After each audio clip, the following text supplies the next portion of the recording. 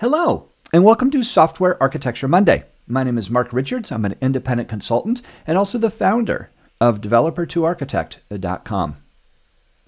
In the last lesson, lesson 50, we took a look at the model-driven approach to enterprise architecture, one of the two kind of traditional approaches to EA.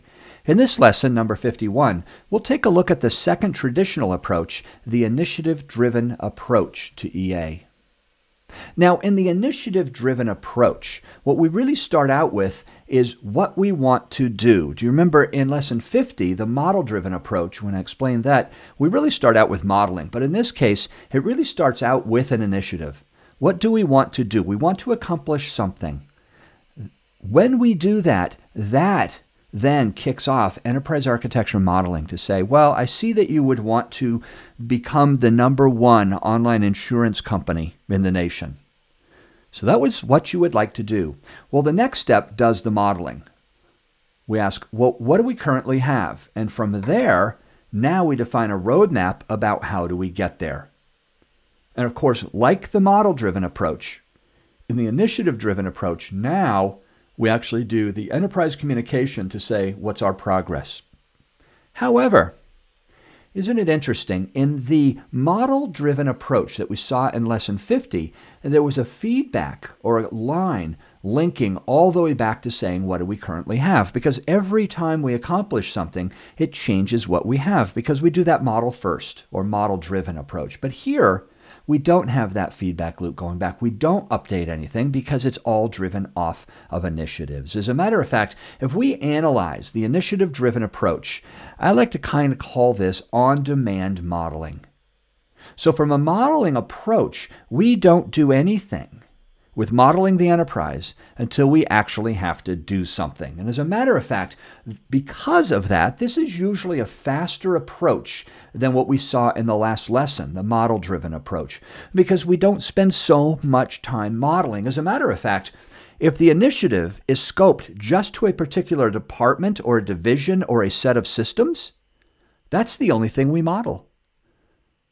And the other advantage is that all these initiatives, well, actually, I shouldn't say that's an advantage, but the other implication is that all initiatives are really top-down and come from the business. It's kind of I would say it's actually sort of a negative. We saw with the model-driven approach, and that because we're modeling everything all the time, that we can start identifying some of the problems and inefficiencies. But here, we don't do anything until there's actually an initiative. So generally, those initiatives are top-down. And another issue here associated with the initiative-driven approach is that reusing those models and synchronizing models between teams can be a real challenge. So because this is on-demand modeling, I may have an initiative where I'm modeling a portion of the enterprise, and there might be another enterprise architect working on another initiative that is also modeling the enterprise. And that synchronization of those models or reusing models so that we're not repeating ourselves is a big challenge here. And finally, unlike the model-driven approach, the initiative-driven approach really doesn't do that comprehensive modeling, and therefore that complete picture of the enterprise really isn't known at any given time. However, I would argue that with the model-driven approach, it's really never known anyway, because once you hit save on a particular model, it's really obsolete because things change too rapidly. Now, with the model-driven approach that we saw in the last lesson, we saw that when we do that kind of modeling, the Zachman framework from John Zachman from IBM really fit well with that. It's a very comprehensive modeling kind of prescriptive approach. However, that does not work here.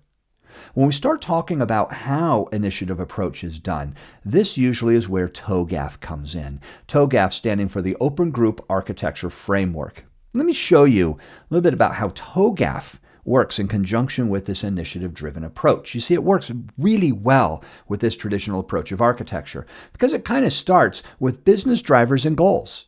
And it ends with additional business capabilities. I really like this diagramming.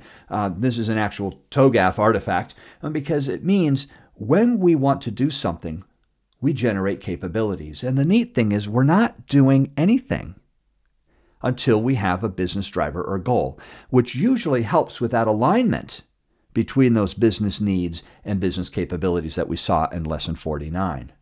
Now, central to TOGAF is what used to be in the old days TOGAF, but now it's more comprehensive. And this is called the ADM. And the ADM stands for the Architecture Development Method. And the point is here, think of this as an engine, and it's sitting there idle. The car's parked. Now we get a business initiative. There's some sort of business need. This actually starts that engine, and now the car's running. And we go through the whole ADM process, which actually then creates business solutions, which then provides those capabilities. All of the artifacts in TOGAF that we produce, and this is again that initiative-driven approach, that modeling is saved for potential reuse and leverage with the ACF, the Architecture Content Framework.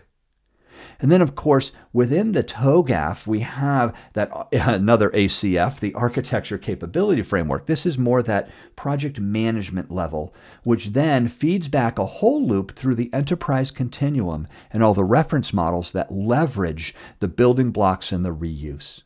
And as a matter of fact, central to this really is that architecture development methodology, the ADM, which has phases A through H, which allows us to kind of iteratively go through to find those solutions.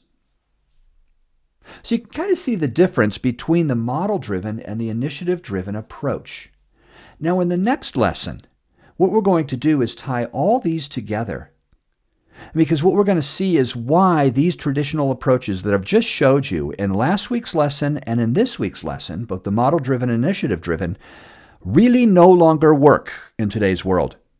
And what I'm going to do is show you why those don't work and actually offer up 3 new modern approaches to enterprise architecture.